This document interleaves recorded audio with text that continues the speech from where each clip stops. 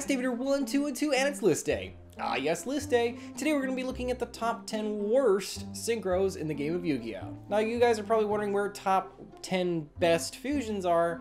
Well, I'm going to do all the worst ones first and then do all the best ones because my name's on the building and I do what I want. Also, the worst ones are just much more fun to do. And yes, this is going to be one of those Davidator special editions. The special edition, Where I'm going back and remaking one of my older videos because their quality is something left to be desired. I was just starting. Cut me some slack. I mean, look at this.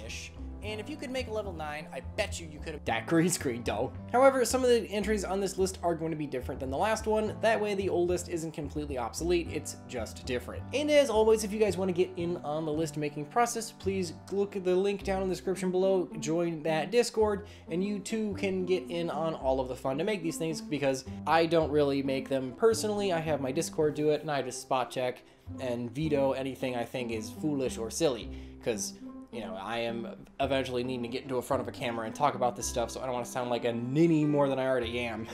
So without further ado, top 10 worst synchro monsters in Yu-Gi-Oh!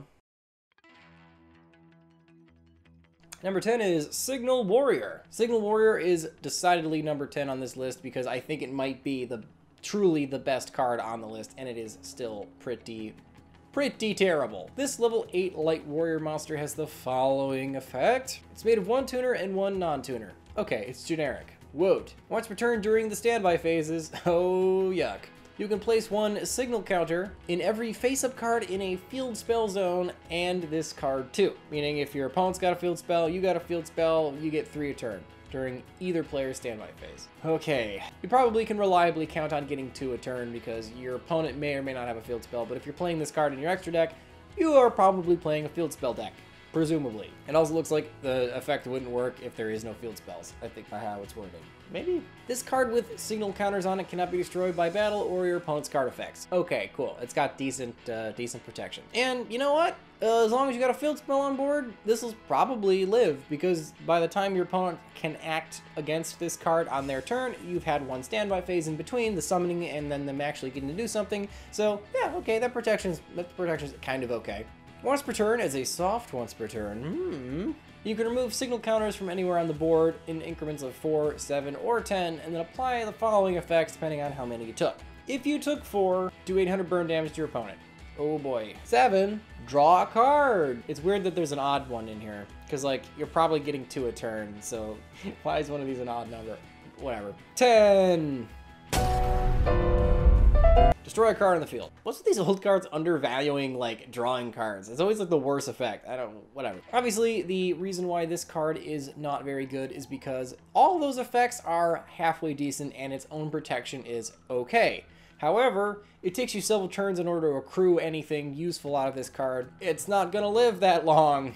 At 2400 attack for a level 8, it's actually pretty weak, so it's not very strong. And it relies on you having field spell cards on the field, which means your opponent has one more option to utilize in order to disrupt this card's effect, i.e. just getting rid of the field spells. All in all, it's just really slow. It itself doesn't do anything necessarily bad, it's just, it takes too long to do it. Oh, here we go. Time to dump on one of my favorite decks to dump on. Blackwing! Assault Blackwing, Sayo the Rain Hider.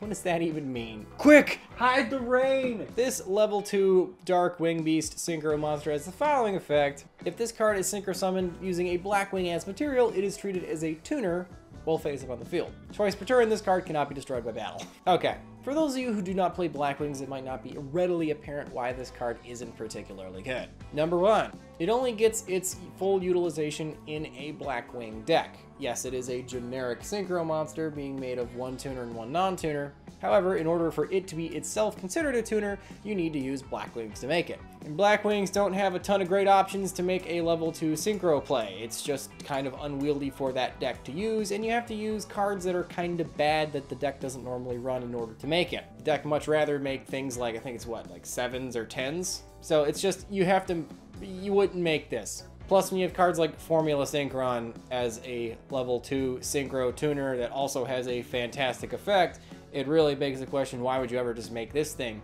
Other than you need a crappy defender. That's very bad. Oh, I remember this one. Geogenics. Geogenics is a level 6 Earth machine monster with the following effect. It's made of Genix controller and 1 or more Earth monsters. Alright, so it's not generic. That's already a strike against it, but okay. Once per turn, if you control another Genix level 4 or lower monster, you can switch this card's original attack and defense. Woo. Traditionally, it has 1800 attack, 2800 defense, but you can turn it into a 2800 beat stick. For a level 6, that's actually pretty respectable attack power. However, it requires you to have a very specific board state in order to make it, and it's made of a very specific tuner monster, one that is a level 3 vanilla, which is, that's a Garnet. The attack and defense swap lasts until the end of the turn as long as you control another level 4 or lower Genix monster. Meaning, if you have a couple of main deck monsters on board and this thing, it does not keep its attack and defense swap if you decide to synchro away those other monsters. So you need to at least leave one normal dude on there so this thing can maintain its 2800 beat stick properties until the end of the turn. Wow, what a rigmarole for what you might as well have just made Goyo Guardian. Genix aren't very good, and this card exemplifies as to why, because they are kind of a clumsy synchro engine, and they clumsily synchro into things that aren't very good. Alright, let's just keep chunking along. Number 7 is Atomic Scrap Dragon. This level 10 Earth Dragon monster has the following effect. It's made of 1 scrap tuner monster and 2 or more non-tuner monsters. Yucks! That 2 or more non-tuner monster things is the doom of many synchro monsters because having 3 specific levels on board in order to make a synchro play is cumbersome, which means that that card should be like Trish Dragon of the Ice Barriers, where its effect is fantastic, so that it's worth the pain in the butt that it is to make, and the inherent neg too. This card's not like Trish. And the tuner is a specific archetype-based tuner, which means that it gets landlocked to a very specific deck already. However, unlike the Genix, at least scraps are a pretty competent synchro engine. But anyway, let's keep going. You can select 1 card you control and up to 3 cards into your opponent's graveyard, destroy the card you control, and then shuffle those 3 cards in your opponent's graveyard into their deck. When this card is destroyed by your opponent, either by card effect or by battle, you can select 1 scrap monster in your graveyard, special summon it. It has to be a non-synchro scrap monster, so no cutesy poo things with the scrap dragon that you made last turn or whatever. Okay, so what's so bad about this? Well, it was a neg 2 to make, and in order to use its shuffle graveyard ability, you need to neg yourself even more. Hopefully the card you are destroying is like a scrap or something that gets its effect off while it is destroyed, meaning that you can mitigate that awful, awful effect. However, shuffling 3 cards from your opponent's graveyard into their deck, however it might be debilitating, is certainly not the kind of effect you would expect on a level 10 big-bodied synchro monster. He's almost more worth it to play just because he's a 3200 beat stick, less because his effect is actually particularly useful. Furthermore, his card design is really weird because he must be destroyed by battle or card effect by your opponent, so you can't just pop himself to get his effect off and float into something else, which would inherently let you mitigate the advantage. Because that would actually be kind of good, or at least not crappy. But nope, your opponent's got to blow it up. And why do they insist on giving, like, destroyed by battle effects to humongous monsters like this? Your opponent's gonna never be able to kill this in battle, so it might as well not even say that. I mean, 3200's big number. It's just a lot of effort to make, and it doesn't really do very much. It doesn't actively destroy your opponent's board or have any kind of self-protection. It doesn't really do anything. It screws up your opponent's virtual advantage in their graveyard, which may or may not actually hurt their deck, depending on what deck they're playing. Alright, let's keep going. Number 6 is Iron Chain Dragon. It's really weird we have so many dragons on this list, because dragons tend to be really good monsters. A level 6 Earth Dragon Synchro monster that has the following effect. You can remove from play Iron Chain monsters in your graveyard to have this card gain 200 attack for each one removed until the end of the turn. Okay. When this card does battle damage to your opponent, you can mill the top 3 cards of their deck to the graveyard. Okay. It's made of 1 tuner and 1 non-tuner monster, so it is technically a generic. However, it gets its best effect when it's in its home deck, which is Iron Chains. Which is why it's on the list. Iron Chains are bad. It's incredibly disrespectful. They don't really have much of a cohesive strategy. It seems like it's probably a deck out strategy, but all of their main deck monsters don't necessarily do that, and they only have one monster that special summons one other monster, and it's not the tuner necessarily, so it's particularly clumsy to make this. Furthermore, the one that summons a monster is a level 4 and the tuner is a level 3, so you can't even like have the tuner in the graveyard. The deck it's for has a hard time making it. That's really all I should probably have to say. And the banishing stuff from the graveyard kind of ruins your graveyard setup for the main deck monsters effects. There's a mess going on here. Also, that you can hope to hit your opponent to help them set up their graveyard. Oh, at least 2,500 attack is pretty modest. All right, top 5. You guys ready? Ally of Justice, Field Marshal. More like ally of your opponent because you're doing him a favor by summoning. This dark level 9 machine synchro monster has the following effect. It's made of 1 tuner and 2 or more non-tuners. Ooh, yikes. And this one's especially stupid, unlike Atomic, because it's a level 9, so the Trish analogy is 100% 1-to-1. Why would you not make Trish ruin my opponent's strategy or lose? Anyway, what does it do? This card cannot be special summoned except by Synchro Summon. Oh, why does it need that restriction? Meaning if it dies, you can't get it back. Sucks to be you. When this card destroys a face-down monster by battle and sends it to the graveyard, draw a card. Why didn't you just make Trish? You could have banished the stupid thing. Okay, if your opponent has monsters in face-down defense position, one of 2 things are happening right now. 1, you're winning. They're losing. You're making a humongo beat stick out of your extra deck as a win more move, you jerk. You could have probably just OTK'd them or whatever, or you just made Trish. Or 2, your opponent is playing a cheesy, janky flip effect deck and they want you to crash into that stupid thing because it's Maneater Bug. Okay, so many cards can be killed by a flipped up Maneater Bug. We all know that, but this card is something special because it actively goes out of its way to smash into that Maneater Bug to force its effect, because that's what it does. It has to do that. That's why you make it. It's a good thing it draws a card to mitigate the fact that you just lost a monster that took 3 cards to make. And you could have just banished the Maneater Bug with the Trishula. This spot could have also been Gazer, because Gazer is just a stupid beat stick, but he was on the last list, I'm pretty sure. So let's beat on this guy too, because they're both real bad. Shiranui Saga. Oh, here we go. A card that had so much going for it that shouldn't be bad. This fire level 5 zombie synchro monster has the following effect. You can only special summon Zombieland Saga once per turn. Here I go!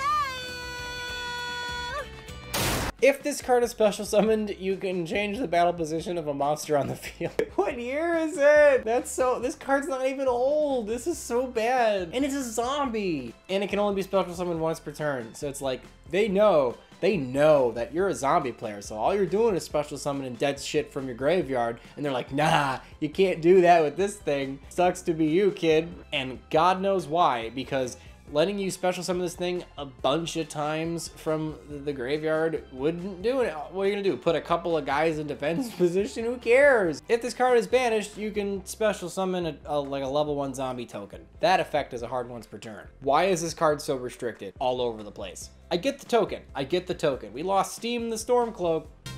Dalakin, you butt face.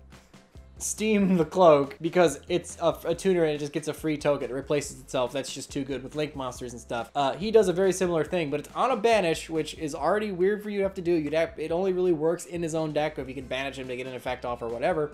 But it's a hard once per turn, so you can't loop it. So the only reason why we care about him special summoning once per turn is for his sideways effect, and that is just so bad. It doesn't even book a moon in it. It just puts it in defense position. Okay, no, it's fine, it's fine. Okay, here's a bad card that's old, so at least it has a reason to be bad, unlike the last one. Magical Android, which is a weird thing, if you think about it. Androids are like human-like robot kind of things made by technology, and this thing's magical. However, if technology is sufficiently advanced, it is indistinguishable from magic, so there is always that. What is it anyway? Level 5 Light Psychic. Okay, cool. Because of what else would it be? 1 tuner, 1 non-tuner. Yes, generic. it's at least summonable. That's a start. During your end phase, oh no. Gain 600 light points for each psychic monster you currently control. Wow. Okay, so psychic monsters tend to pay life points for costs, I guess. At least they did back in the day. That's why they have that like field spell that like soaks it up for them or whatever. Maybe the idea was that you summon this thing to help mitigate the... That is so bad. It's got 2400 attack, so it's got modest attack power for a level 5. The only reason it probably ever saw play was because I think this came out towards the beginning of the Synchro era, so you probably just didn't have better options for a level 5 Synchro play. It's a beat stick. You can use it with Honest though. Ah, yeah. Now, its only function is the trolley, play it during your main phase 2 when there's almost time in the round, and let its effect just win you the duel. It's like a reverse cowboy for game. Pretty bad, but it's at least funny. Number 2 is Thunder Unicorn. This level 5 light beast monster has the following effect. It's made of one beast type tuner and one non-tuner monster, so it's not generic. Once per turn, you can wonder to yourself why this is not a thunder type monster. Once per turn during your main phase, you can target one monster your opponent controls that loses 500 attack for each monster that you control until the end of the turn. That's not good. If you use the effect, this is the only card that can attack that turn. Wow. They really needed to restrict this. It lets you get over a beat stick. 2200 attack power is modest, I suppose, but not great. Duel Links. I've summoned it in Duel Links. Alright, let's talk about some honorable mentions, or rather, dishonorable mentions, because they're the least shitty. Malefic Paradox Dragon! Come forth! Holy raw! I've seen a lot of dragons in my time, but that one takes the cake! And he probably ate it too! Shut up, Jaden! This level 10 Dark Dragon has the following effect. You make it with Malefic Parallel Gear as its tuner. That is way ungeneric. It gives you the tuner you need to make it with. Plus one non-tuner Malefic type monster. Wow, you can't even use 2, you can only use 1. And it's gotta be a Malefic. Wow. They just really don't want you to summon this thing in anything else other than its main deck. When this card is Synchro summoned, you can select a Synchro monster in either player's graveyard and special summon it. You can only have one face-up Malefic Paradox Dragon. And if Malefic World's not on the field, Look at all the pretty lights! Stop being impressed by the Malefic World! that's their field spell, you destroy this card. Okay, so there's a lot to unpack. It's not on the list as an honorary number 11 because with the new Malefic Paradox gear, it's at least pretty easy to put on board in a Malefic deck. Because if my memory is serving me correctly, Paradox gear summons Parallel Gear. Parallel Gear lets you Synchro summon with a material in your hand. And if you're running Malefics, you probably have the field spell on board because it's a Malefic deck. They center around a field spell. Issue is they center around a field spell, not their field spell necessarily, and there's like better field spells to run in that deck than their own, and that's a whole other can of worms I don't really feel like getting into. And it's also got 4K attack and defense, so it's big number. That's not the hardest thing to make, and it's huge. It's just landlocked in a bad deck. Malefics are a weird deck that, like, they are kind of like Kaijus where you can only really have one of them on the board at any given time. So, like, synchroing is a weird thing for that deck to be trying to do when you really can only have one monster on board at a time. Probably why you're allowed to synchro material in your hand, but whatever. Which means you're probably not doing very many synchro plays, so you're probably relying on your opponent to have synchro monsters in their graveyard in order to use this thing's first effect in order to steal a guy, and that's requiring you to play against a specific opponent, which is bad in Yu-Gi-Oh! It's wonky. It would be on the list had it not been just huge. No homo, right? All of the homo! And kind of easy to make in its bad deck it's for. Protagonist! Thank you so much guys for watching the video. If you guys want to help support the channel, check out my links down in the description below. I've got links to the Discord, Facebook, and Patreon if you want to get in touch with me, help with the lists, things like that. Or if you want to save some money, you can head over to MetaMat's website, use my code TROLLMeta at checkout. You can save 10% off a custom cloth playmat like one of these bad boys. Or if you want to waste your money on expensive cardboard, use my TCG player link in the description below and put off your financial obligations. Alright guys, you ready for number 1? Because I know I am. I gotta give my Discord credit because I don't think I'd ever even seen this card before, and it's really bad. Psychic Nightmare! Its effect's a nightmare. This level 6 Psychic Wind monster has the following effect. Made a 1 tuner and 1 or more non-psychic type monsters as the non-tuner material. Okay, so it's semi-generic. In a Psychic deck, that's not the worst thing in the world because that deck they tend to be Synchro spam decks, so probably not a restriction. Once per turn, during your main phase, pick one random card in your opponent's hand and call what type of card it is, monster, spell, or trap. If you call it right, this card gains 1,000 attack power until the end of your opponent's next turn. Yes! Big number! That would make it 3,400 attack, and that's nothing to shake a stick at. And in modern Yu-Gi-Oh!, you probably call monster, probably get it right. Okay, cool. The biggest thing with this card is that its effect is extremely lackluster, and it's kind of accidentally okay simply because you get to look at your card in your opponent's hand and get some information. But that's clearly not the point of the card. The point of the card is to make big number. You better be making this just a punch for evil because that's, you opted to not make a better card when you decided to make this thing. At least its artwork's kind of neat. Alright guys, that was the top 10 worst Synchro monsters in the game of Yu-Gi-Oh! Let me know down in the comments below what you guys think of the list and if there's anything that you think should have been on here instead. Trust me, there was some battle in that Discord, so there was definitely some other contenders that could have been like 11s, 12s, and 13s on here. Be sure to like, comment, and subscribe. Click the little bell if you want to be alerted by the next one, which would be worst XC monsters, which that one should be fun. You know, subscribe and click the bell so you can get that one, because that one's gonna be funny. I like that one. That one's gonna be cool. And remember guys, if you don't troll the man who will, I will see you guys next time. Wait just a moment. I can see you were about to click the subscribe button. Was I right? Tell me I was right. I was right? My Millennium Eye lets me see everything, including these other videos by Davy Boy. Don't be a stranger. You will always be welcome in my Toon World.